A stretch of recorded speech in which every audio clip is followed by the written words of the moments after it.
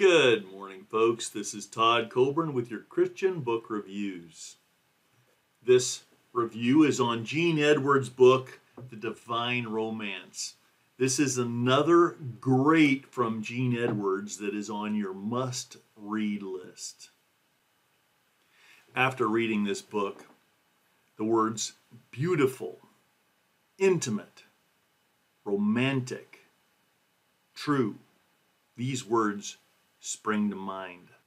In this lovely book, the author tells the story of God and mankind, starting with creation and culminating in the church being reunited with Jesus Christ after she is presented to him as his bride.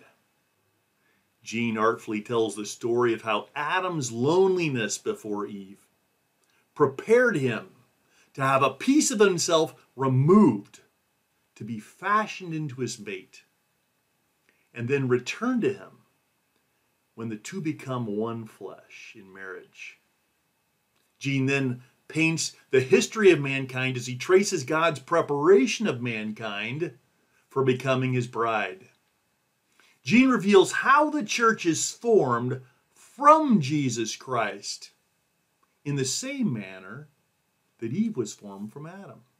Yet as Eve became bone of Adam's bone and flesh of his flesh, since she was made from Adam's flesh and bone, Christians have become spirit of his spirit, since our new birth is a result of the Spirit indwelling ours and giving it life.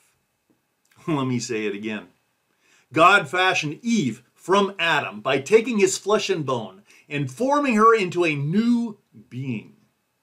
When she became his bride, Adam declares that they are one again, since she is bone of his bone and flesh of his flesh. This is the beauty of the marriage relationship that God has instituted and ordained, the two becoming one.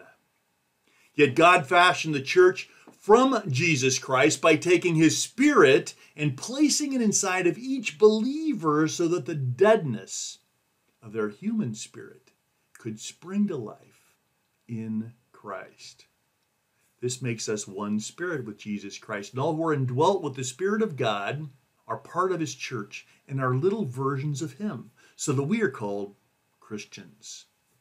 Yet even more beautifully, we are his bride, since we are fashioned from him and for him, so that we can have a loving, passionate relationship with God Almighty through his Son, Jesus Christ, who bought us with his own blood and who fashioned us with his own Spirit.